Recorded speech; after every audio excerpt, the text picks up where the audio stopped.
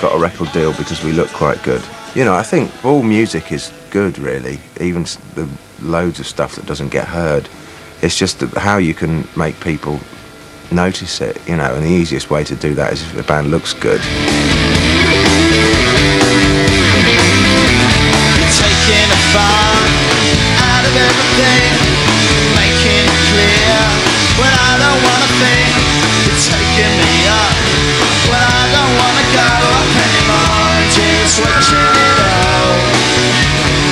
There's no other way, there's no other way. All that you can do is watch them play. There's no other way, there's no other way. I remember the second single, The Pudding, and going, that sounds like a top 10 hit, which I think is the only time I've ever done that in the studio ever.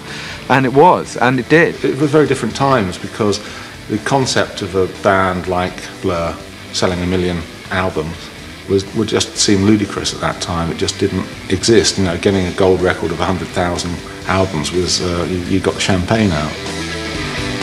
Ultimately, this changed with the release of Parklife in 1994. Watch you play, watch you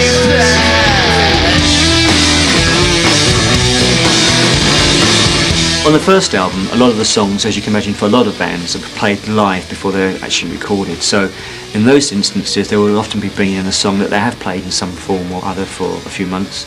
Pretty much the putting together of the song would be complete to a certain degree by that point. But later on, obviously there will be songs that Damon might have written the night before, and then have to be a period of putting together in the studio the construction of the song. So, minor. Yeah.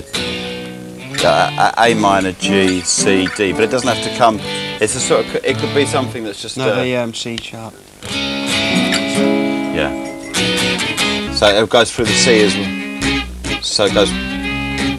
Yeah. Yeah, it's really nice the way it does that. I think the process of music making is awfully kind of over-mystified. It's very straightforward, really. But it is mainly trick, you know, one or two good tricks and lots of craft. The only way to really become good at music is to just keep doing it. You play that and I'll do my bit. but it's an unlit bar. Every sin my dear head up, open up my car. I go to my home. Staring out down to death and love and man, giving us some let go. You were going the other way to me and I was going back. You were going. This would be a lovely groove. Certainly the way we've worked in the past, sometimes where Damon's come in with a demo and said, I want it to be exactly like this. And sometimes where we've all gone in and everyone's looked at each other and said, got any ideas? No? All right, let's go then. So, a huge spectrum of working styles in there.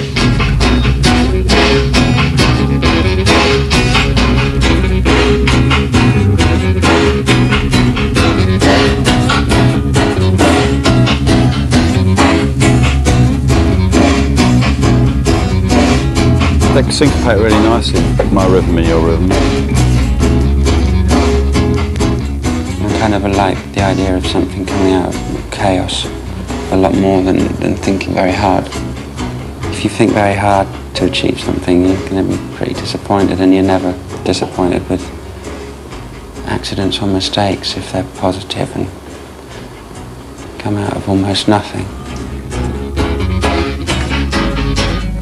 Give yourself my love, yeah.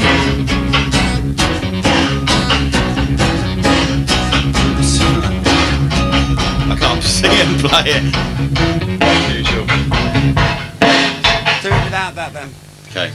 Keep it going really solidly. Okay. And we'll turn you up in here. You turn Dave up in here. Yeah, really loud.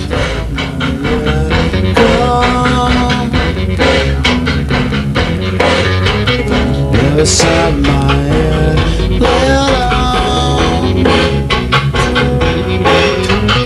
I will see you and come.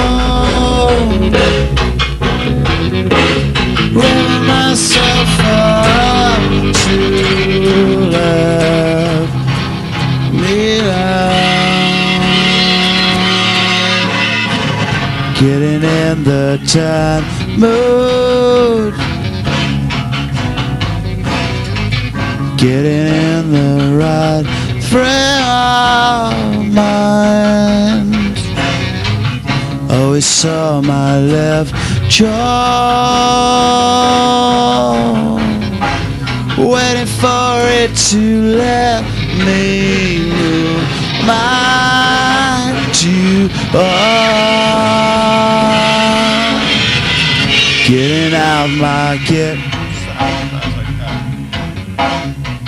Once it's got the groove going nicely, it sounds quite. So you look forward to it coming back into the back on itself, don't you?